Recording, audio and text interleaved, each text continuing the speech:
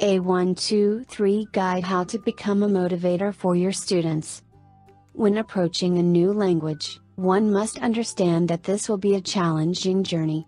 Not an impossible one, but a learning process that, sooner or later, will require a great deal of motivation, passion, and commitment. As educators, I think that our first duty is not only to really outline this journey for our students, but also to bring to life their inner motivation. Teacher role in the learning process. It is quite a well-known fact that while most of the students who decide to learn English, especially if we take into consideration adults, are self-motivated and they have a well-established purpose which drives them in learning this new language, there are few categories of pupils who either are not motivated, or they have not found their motivation yet. It is our role, therefore, to help them see the meaning behind learning English and successfully engage them in a productive study. I think it is mainly the teacher, who holds in his hands the power to either walk with a student and guide him or allow him to fall. In my opinion, an unmotivated student can and will find his motivation as long as the teacher stays by his side. Before talking about different approaches to motivation as well as different types of students, I would like to state the following idea. I believe, from my own experience in a classroom, that the teachers who can motivate students the best are the ones who went on the same journey. Only through encountering the same difficulties and the ways to overcome them, can a teacher genuinely help his students. I do not say that this is the only way, but it might be the fastest and safest.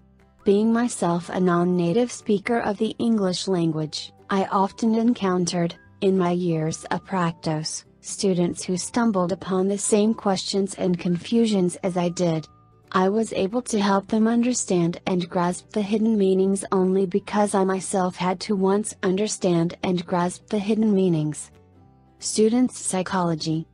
Looking at the human archetype, we can draw a few conclusions when it comes to the linguistic encounter. I would divide students into two main categories, young learners and adults. First of all, I would like to take a look at how motivation is present among these two categories. When working with young learners, especially kindergartners, teachers can easily divide them into two further categories, motivated young learners and unmotivated young learners. Most of the children have an innate curiosity and would, therefore, be interested and happy to learn a new language, as long as the teacher keeps their motivation alive. What exactly motivates young learners to be receptive to a new language? It could be playing, having fun, winning competitions, and therefore the admiration of their peers or parents, or a genuine interest in languages. A good teacher should quickly find already motivated children and continue to spark their interest and keep alive their motivation. This could be done through interactive games, extra worksheets if the student learns very fast, or praising. What do we do, then, with the unmotivated child? How do we resurrect that inner motivation, or how do we help him find it? There are a few motives that could explain an unmotivated attitude.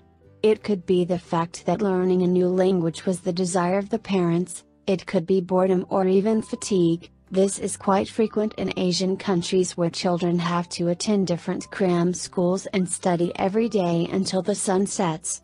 There are a few ways to deal with this type of situation, a few that I had to try while teaching in Japan, and that, to my surprise, worked quite well.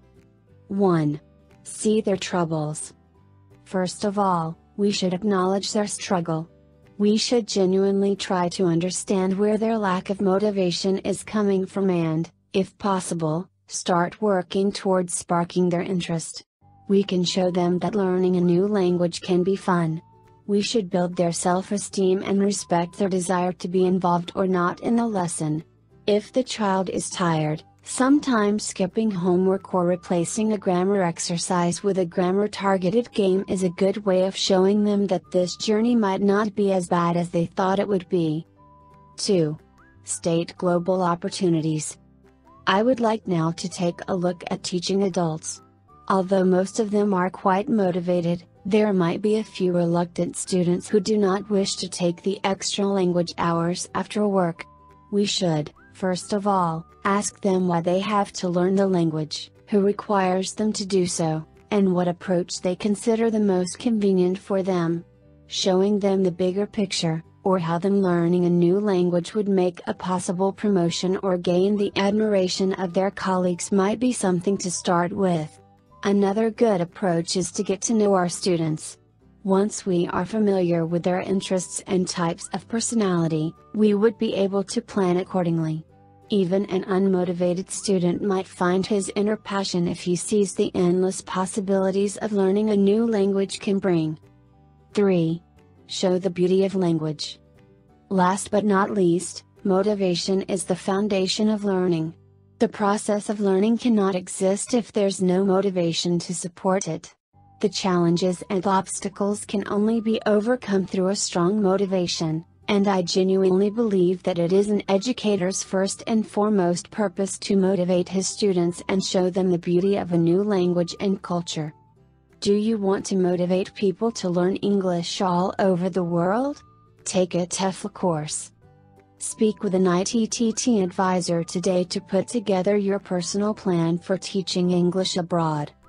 Send us an email or call us toll-free at 1-800-490-0531 to speak with an ITTT advisor today.